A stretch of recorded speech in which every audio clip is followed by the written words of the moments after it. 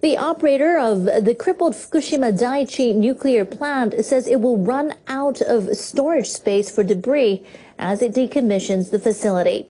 Engineers at Tokyo Electric Power Company discussed the problem with government officials on Monday. They estimate the work will produce 560,000 cubic meters of debris over the next 13 years. They plan to incinerate wood and other combustibles.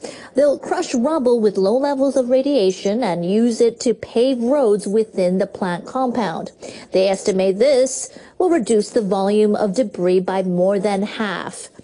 Workers will build more storage facilities at the plant, but the engineers say they'll need another 160,000 cubic meters of storage. Workers at the Fukushima Daiichi nuclear power plant are expected to start a water management program next month. The plan aims to reduce the buildup of contaminated water at the plant. The head of a federation of Japanese fishermen has consented to the plan, but is demanding the government assume responsibility for possible damage to the fishing industry caused by rumors about radiation levels. The bioaccumulation in the food chain that we really need to worry about. Some people might try to dismiss this as not important because the ocean is so big, the radioactivity will dilute, but the bioaccumulation is what reverses that process, and we sit at the top of the food chain. Right. Now, I know, sometime back we talked, and you were telling me about efforts, volunteer groups who are putting together monitoring stations, both for air and water, but also looking for things like cesium in the fish. What's the status of that? Well, the Fukushima Fallout Awareness Network is one of the great coalitions happening in North America, and they're really urging the U.S. Food and Drug Administration to take this issue seriously, to put official federal monitoring at a much higher alert level on the food that's, coming from the ocean, that's even being imported from Japan, because our regulations are much weaker than Japan's. Japan allows for 100 becquerels per kilogram of radioactive cesium in food. Beyond that, it's considered unfit for human consumption. Incredibly, in the U.S., the standard is 1,200 becquerels per kilogram. So we easily could be importing Japanese contaminated food into the United States. Whoa. And is this Japanese contaminated food that is too radioactive for Japan, so they're exporting it? You're talking about seafood? All food, even crops that are being grown, not just in Fukushima Prefecture, but in adjacent prefectures. So rice? Yes, you name it. I mean, I've checked the International Atomic Energy Agency website from time to time to see the list grow of the various foods that are being contaminated in Japan, and at certain different levels. Now, this is what could be and what the levels are. What is actually being measured? You have, hey, this group of 15 people in Portland, Oregon just discovered, in this restaurant, salmon that kicks a Geiger counter at this point. Is there anything like that? I think it's still in the initial stages to try to set up those kind of systems. I mean, it's even been forced on the people of Japan to do their own food analysis because their government, which is in bed with the nuclear industry, isn't doing anywhere near an adequate job. So officials from the government and plant operator Tokyo Electric Power Company have already won the consent of fishery cooperatives in the region. Plant workers will pump water out of the ground before it seeps into reactor buildings and gets contaminated with radioactive substances.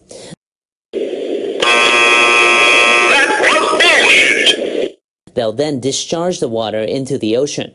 Hiroshi Kishi, chairman of the National Federation of Fisheries Cooperative Associations, handed a written list of demands to Industry Minister Toshimitsu Motegi. The Federation is calling on the government to have a third party monitor the groundwater plan, as well as the government's countermeasures against radiation rumors. Motegi said he'll do his best to meet the Federation's demands because he understands that the fishermen have made a difficult decision in accepting the plan. The Agricultural Cooperative has held a pre-opening party for its restaurant in Beverly Hills. The cooperative is aiming to boost exports of Japanese agricultural products through directly operated franchises. About 200 chefs and journalists were invited to the event.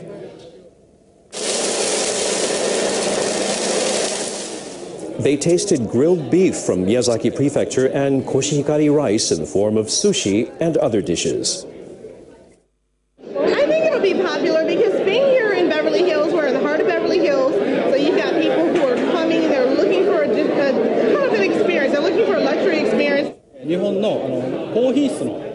We want to develop overseas markets for Japanese food by providing opportunities for foreign customers to learn about the taste of high-quality Japanese products. The cooperative already has a restaurant in Hong Kong. It plans to open 8 more in the coming year in Europe and Southeast Asia.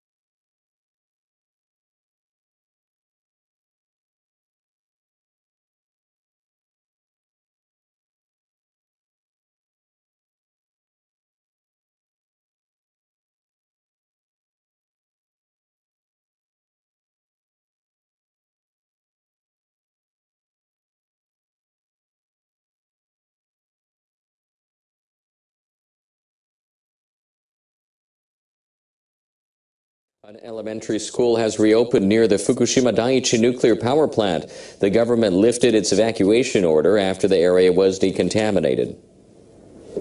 Students were relocated to a temporary campus about 20 kilometers away after the 2011 nuclear accident.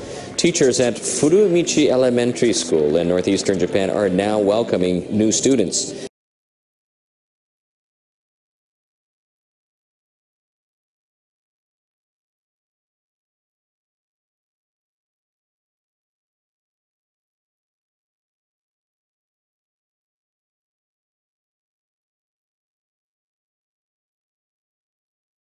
About 60 classmates, parents, and local residents took part in the ceremony. Let's start new school life together at this Furumichi Elementary School. I'm worried about radiation levels.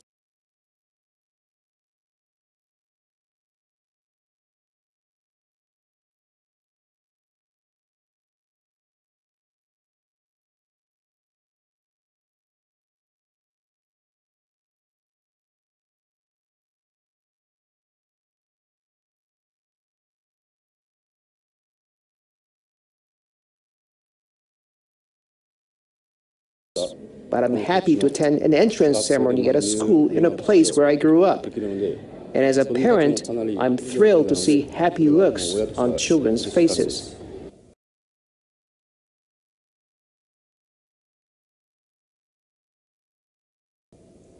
Officials say enrollment has dropped by 1/3. Some moved to other schools near where they now live. 60% of students will spend about an hour traveling to school by bus as their families continue to live outside the Miyakoji district. From Iran and 6 world powers believe they may be closing in on a deal on the Iranian nuclear program. They're hoping to make enough progress this week to start drafting an agreement. Iranian Foreign Minister Mohammad Javad Zarif says the delegates will finish their discussions this week in Vienna. They're trying to reach a comprehensive deal by July 20th. A senior U.S. official said they would likely complete their talks by the deadline, but they've still got some issues to resolve. The Iranians say the major powers must respect what they call their right to enrich uranium for peaceful purposes, but such activity can have both civilian and military uses. The negotiators will also discuss a heavy water reactor under construction in the western city of Arak. The negotiators from the major powers fear the reactor could be used to extract weapons-grade plutonium. A fisherman in Japan is rallying opposition to what he sees as a threat to humankind. He was exposed to radiation in March 1954 when the U.S. tested a nuclear bomb in the Marshall Islands. Now he spends his time campaigning to get rid of those weapons. NHK World's Yusuke Ota has his story. Matashichi Oishi has first-hand experience of nuclear fallout. 2 days after the nuclear explosion, my skin started to swell up where the coral dust had landed. It turned into blisters. They were radiation burns. Oishi still gives talks about what happened to him. As time passes, he is worried that people will forget the nuclear tests. The bomb was the largest ever tested by the U.S. The plume spread for hundreds of miles, engulfing the crew of the No. 5 Fukushima fishing boat.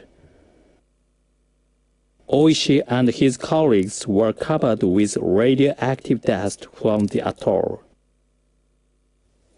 He developed liver cancer and other major health problems. He has tumors in his lungs and takes 20 different drugs every day. Oishi often thinks of the locals who were also affected by the blast. It's essential that I go back to the islands. I want to know more about how the people there are doing.